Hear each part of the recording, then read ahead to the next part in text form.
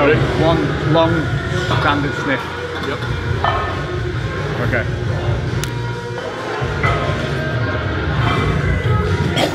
What's up, crew? We are back at the Black Country Barbell, and today we're going to try and pull a proper deadlift. So if you watched the previous video, you'll have seen that I hit 190, no straps, no belt, then strapped up and belted up, but couldn't pull 200.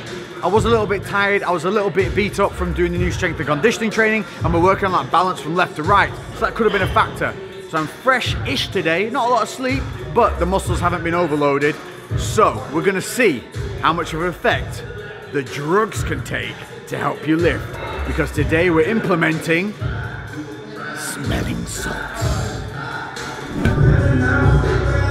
So you can hear we've got the music blasting. This is a good atmosphere to be deadlifting in. So this is going to be the start of my proper deadlifting routine. We're going to go through a full workout here on the bar. So we're going to be working ourselves up. We're going to see what we can pull. I'm going to be a bit clever about my energy expenditure.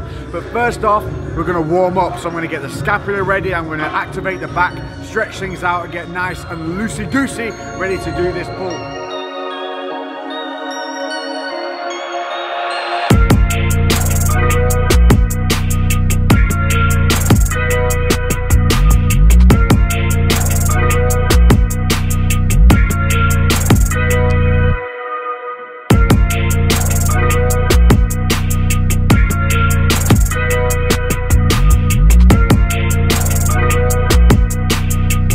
In the changing room so as not to disturb everybody else by asking to have the music turned down, but so you can still hear me.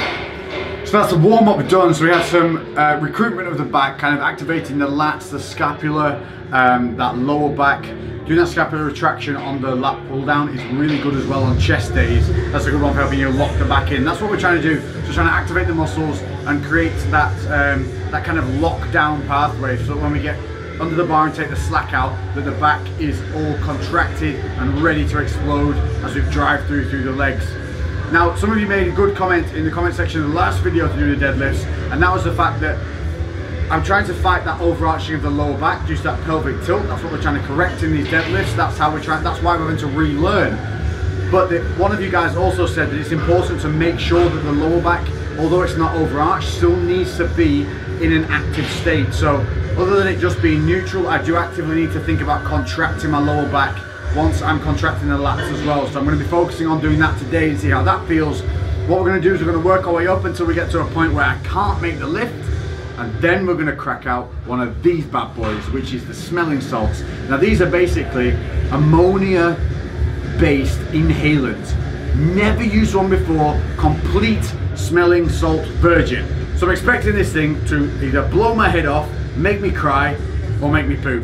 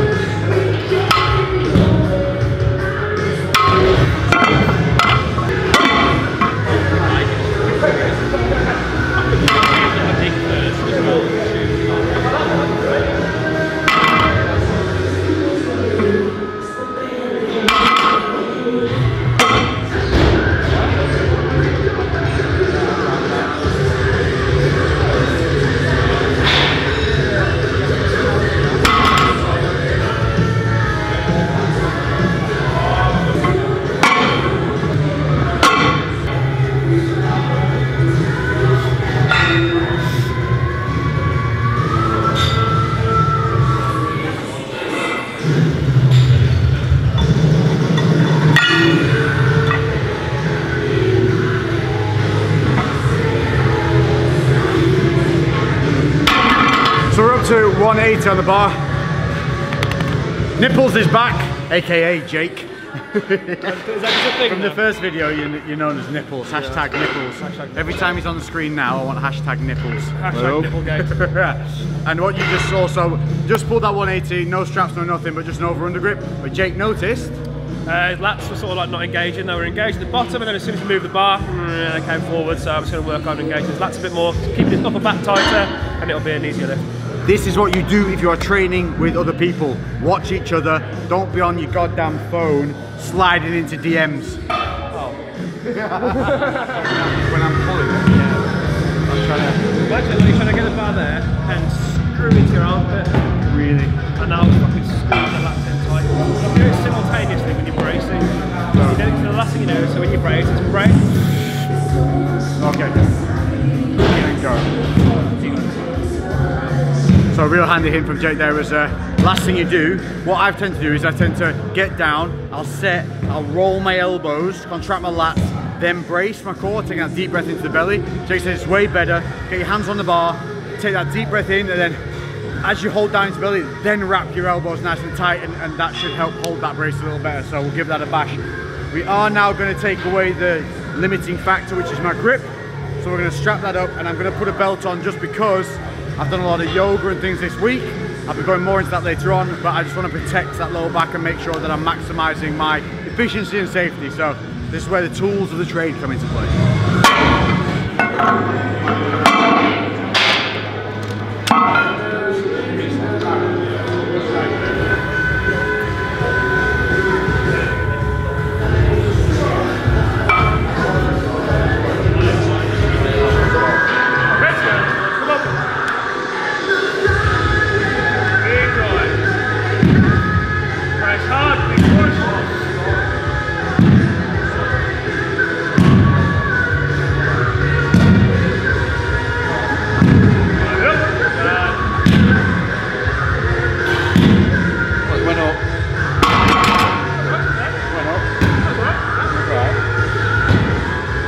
Improvement already.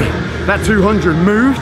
I don't know, it felt better. More leg drive, a little bit less reliance on the back to pull it through. It was a little bit, I felt a little bit destabilization, but that's to be expected because that mechanism, that rear chain isn't as strong as it needs to be yet. But what we were originally going to do was we were going to try and fail and then hit the salts. What I've been told by the experts is that's not what you do. What you do is when you get to a point where you feel like the bar's not going to move on the next lift, that's when you hit the salt. So I maxed out 210. That's the heaviest I've lifted, and that was when I was doing it incorrectly with that awkward form of a bit of overarching in the lower back. So we're going to hit the salt now, and we're going to put 210 on the bar, and we're going to see if this bitch moves. And then I'll tell you how it feels afterwards, and then we'll really see if the drugs don't work. So we got a little bit of help from my friend to explain to you about the salts because I've never used them. Go Lou, this is one of the owners of this beautiful Black Country barbell. Thank you. Well, the smelling salts are ammonia, and it gives you that fight or flight kind of instinct, and they're to be used special occasions if you're going for a PR, PB, or just if you really want to hit something with a bit more intensity. It's not to be relied upon because same as everything, same as caffeine or any other kind of stimulant, it wears off and you get used to it. So yeah, you want to keep it for those special occasions. So it's if you're coming for your max and you really want to push yourself and get yourself in that zone, these are going to be great for that. Or if like you're in trouble with the misses and you need to look like you've teared up and been crying, crack one around the eyeballs, guaranteed to work, and probably better than rubbing deep heat under there. I use it. I do that as a regular occurrence. Woo, let's go! Clear your nose. You may tear up a little bit, depends. So obviously, like, I'm using straps and a belt, so what do I need to do about that? Personally, if you've got a mate like me, just get them to do it for you. So you strap yourself in, I'll snap it for you, hold it in front of your face. Okay. You shake your head when you're done, and I'll get out of the way and then you just going to crack and with one big sniff? Yep. Genuinely nervous about this. Genuinely. Don't take a massive inhale, just don't go for a short, sharp inhale, just steady away. Yeah, because you don't want to. You can gauge it then if you start a gentle sniff and then build it up. And sometimes you may turn away and go back in for a little bit more. That's like trying to kiss me. I am genuinely a little bit nervous. The last time I seen you looking like this was your wedding day, mate.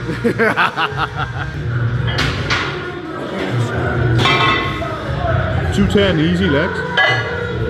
Just 10 more, that's all it is. Okay. So one long standard sniff. Yep. Okay.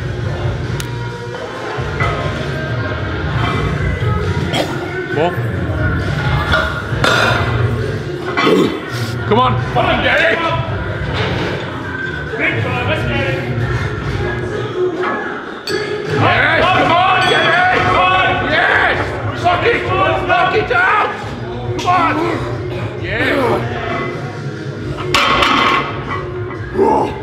That's fucking mental. Holy shit! Am I crying? That's amazing. I was talking about community and feel, and that's what we want to bring back through YouTube. Back to those golden era days of collabs and just inspiring people for the right fucking reasons. And luckily today, and nicely enough, we've got two guys. We have Dominic and Dan. Dominic and Dan. And they came up to me just to say hello. And you started the gym about a year or so ago. About 10 months. Yeah. About 10 months. Got into it, simply managed to catch my dumbass on YouTube having a bit of a ramble, and it stuck with them, and it's helped just from watching videos, your training, coming a bit closer, Yeah, motivation is the biggest thing. So your main reason for starting was to want to put weight on, develop yourself a bit more, and you've put on how much? I think about 10 pounds. 10 pounds? Yeah, but I think it's a bit like water weight as well, but about 10 pounds. Yeah, it's good weight though, isn't it? Yeah, sure. And that's from not just chipping in with videos and... Yeah, habits, consistent, that's all of the things. And how did you find out, or did you search on YouTube for training, or was it just accidental? I think it's a bit of both. I looked searching for training, but I found you guys too, like Jimmy Sharp and stuff as well. That's awesome. I found your channel, it's really motivating. So. Well, I appreciate that. And yourself? Just it's getting there. one day. I was dabbling when I saw you, but I watched a lot of like Face Up, and you did it with Face Jasper. Shout out to Jasper. Yeah. And that got me really motivated. Ever since then, I've carried on watching you. That's cool. But yeah, food-wise, that's what I'm kind of trying to nail at the minute. Yeah. Getting to the gym, the motivation for that is fine, no problem at all. Yeah. But I'm trying to lose a bit of weight. Yeah, which is always the bit. Trying to get chiseled. That's it. But that's what everyone wants in this, whatever your goal's going to be. So luckily these guys, they found a video that connected with them at the time that I put out, and that's all we can hope to do. Put good shit out into the world, put a bit of positivity out there, and hope that it connects to someone at the right time. Like you said, the diet, the training, we're going to be focusing on all this to show you guys that you can be athletic, that you can achieve those weight transitions, whether it's weight loss, weight gain, but still have an active and social lifestyle. Train together.